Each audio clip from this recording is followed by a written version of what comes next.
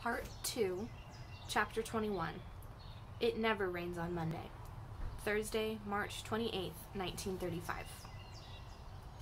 The entire month of February and half of March, it rains.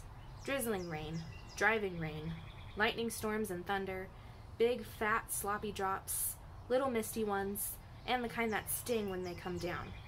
It rains every darn stupid day, except baseball day. Monday after Monday dawns bright and clear like some kind of baseball spell. Every Monday, I see Scout and them warming up on my way to the boat. I walk by without even looking. On Alcatraz, there's nothing to do, no one to do it with, and nothing to look forward to either. I haven't even been thinking about Pete all that much. He isn't much of a letter writer, and it doesn't look like I'll be going home anytime soon. Hard to keep up a friendship if you never hear from a person. Annie goes to church with her mom every day. I didn't know it was possible to go to church that much. Piper's off the island, living with her grandma on Nob Hill. Annie says that's because she got in trouble too, but Piper says it's because she's sick to death of us. Mostly I'm glad she's gone. It makes everything easier. I don't even see her much at school now. She's got her own friends, and slowly, day by day, I have mine. Besides, who wants to talk to Piper? Every time I see her, she tells me how much fun she's having, living in San Francisco. How irritating is that? My dad gave me back my gloves and my baseball in the middle of February, but with no one to play with, it hasn't done me a whit of good. I tried one day to get some guys to play with me at lunch, but without Scout, they wouldn't. Jimmy was the only one of us who didn't get in trouble. His mom was so busy with the new baby, I guess she forgot. Or maybe she knew him well enough to know it wasn't his idea. I still feel awful about the stuff with my dad. I can't stand that he thinks I let him down. But every time I try to talk to him about it, he says, "Water under the bridge, Moose. Let's move on." The only thing that saved me from going completely nuts is bowling. I never thought I'd care about bowling. You roll a ball and knock things over. What kind of sport is that? But apparently, I'm desperate because whenever Teresa's mom doesn't need her to help with baby Rocky, we take Natalie down to the bowling alley in the officers' club.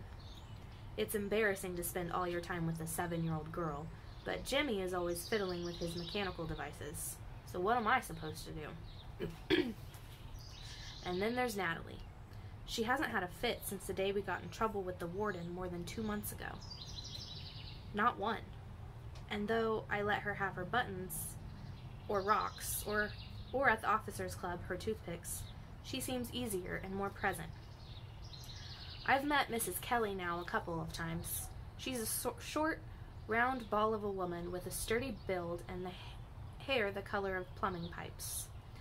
I didn't like the way she looked at me, as if she was trying to find something wrong. In fact, I overheard her telling my mom that sometimes there is more than one kid affected in the same family. "There's nothing wrong with me, you old coot," I felt like screaming in her ear. I didn't, of course. I'm always polite, but even my mother was upset at this comment. "Don't let Moose fool you," she said. "He's smarter than he looks." What is it with me that even my own mother thinks I look stupid? Another funny thing is how used to living on an island with a bunch of criminals I am. It would seem strange to live with regular people after this.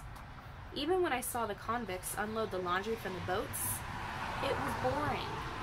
Nothing to say about it, really. I got tired of watching after a minute or two. And then finally, in late March, the weather broke.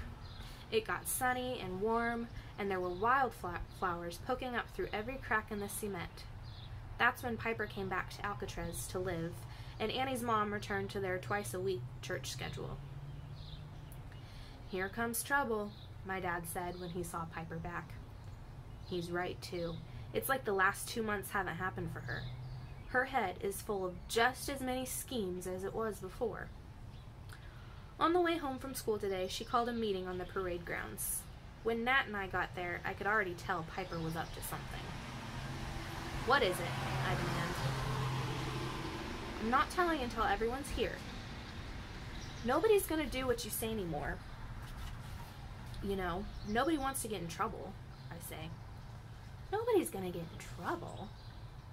That's what you said the last time. This isn't against the rules. You said that the last time, too. Why is it I'm responsible for everything? She asks as she waves to Teresa, Jimmy, and Annie to hurry up. I roll my eyes. Sunday, she announces when we're settled in our private spot at the top of the west stairs. We've all got to be on the 9:30 boat to the city and return on the 10. A round trip? Why? I ask. Al Capone's mama is coming to Alcatraz. She's scheduled for the 10 a.m. run from Fort Mason. Piper shakes her head and sighs. How did you survive here without me? How do you know about this? I ask. I have my ways, Piper says. She stuffs a stick of gum in her mouth, then shoves the pack back in her pocket without offering any of us a piece. Which are? I ask. I read Al's mail. I get to read everything, even the small stuff he doesn't get to see. He gets a lot of letters from people asking for money that my mom mails back. Cons are only supposed to get letters from relatives. How come your mom gets to do it? My dad trusts her. Doesn't want Capone's business all over the street, I say. Piper nods. This morning I read a letter from May Capone. That's Al's wife. She looks at me as if I'm the only one who wouldn't know that. She said Al's mom is scheduled to be on the boat March 31, 10 a.m. run. Piper has a big, smug smile on her face. She's waiting for us to tell her how clever she is. Smart, Jimmy says. Piper takes a bow. 31st, 10 a.m. 31st, 10 a.m., Natalie says. But we won't get in trouble for this. She shrugs. We're allowed to take the boat whenever we want. What could we get in trouble for? I try to figure out how this could get us in trouble. I can't come up with anything. Nothing at all. I'm bringing Rocky, Teresa announces. This is going to be history. He has to be there. What's past is always history, stupid, Jimmy says. And you're not bringing Rocky. Mom will never let you. Where I go, he goes, Teresa announces. He's not here now, is he?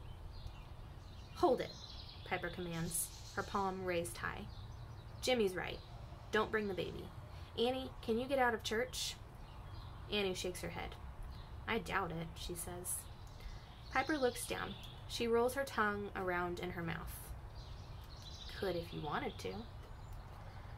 Annie's nostrils flare out. She says nothing. Moose, are you going to bring, Piper dips her head towards Natalie, who is sitting quietly, dragging her fingers along a patch of moss. No offense or anything. Piper flashes her fake smile. But I don't think you should. You know what? That's none of your business, I shoot back. I decide about Natalie, not